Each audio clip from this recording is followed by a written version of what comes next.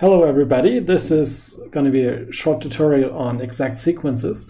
I'm going to cover just the basics, which is I'm going to explain the definition of an exact sequence and of short exact sequences, and we are going to see some easy properties.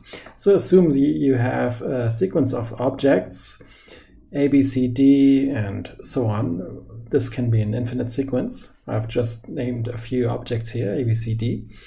And you have morphisms from A to B and from B to C and from C to D and so on.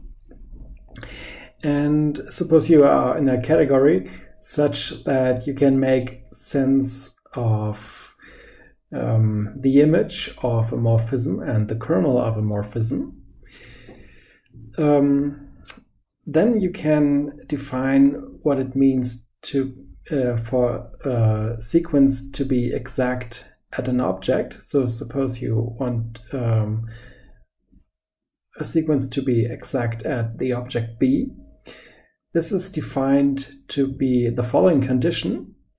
The image of this morphism F is the kernel of the morphism G. And the sequence as a whole is said to be exact if it is exact at each object. So at A, B, C, D, and so on. Now some easy properties. Suppose you have a sequence 0, A, B. And if this is exact, you can conclude that F has to be injective because the image of 0 has to be the kernel of this morphism F. And so the kernel of F is 0, so F is injective. The next thing is if you have a sequence BC0 and this is exact, then you can conclude that G has to be surjective because the image of G is the kernel of this nameless homomorphism from C to 0.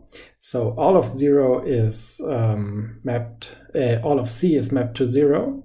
So all of C has to be in the image of G. So G is indeed surjective. And if you combine these two statements, you get that if you look at a sequence 0A, B, 0, this has to be a bijection because it has to be injective by our first statement. And it has to be surjective by a second statement. So combined, it is a bijection. As an example, look at the following sequence, A, B, C, D. You have the following. F is surjective if and only if H is injective. Because if F is surjective, all of B is in the image of F, and so G of B needs to be 0, and the kernel of F needs to be equal to the image of G, so the kernel of H needs to be 0, so H is injective, and the other way around. And now to conclude this mini tutorial, I'm going to introduce the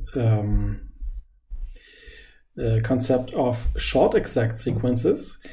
This is a short exact sequence, 0, A, B, C, 0. And you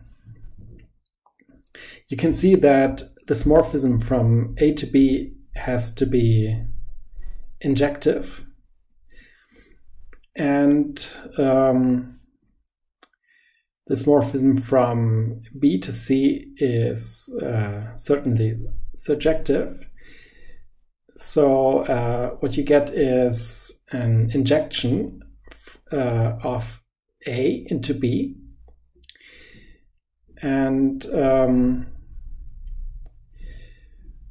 the image of A has to be the kernel of this map P.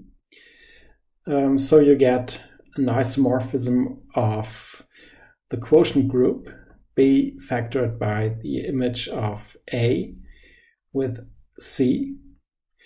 And yeah, that's all for this short tutorial. Of course, there's a lot more to say about exact sequences. I hope you stay with me for the following videos. Thank you for watching, and see you next time.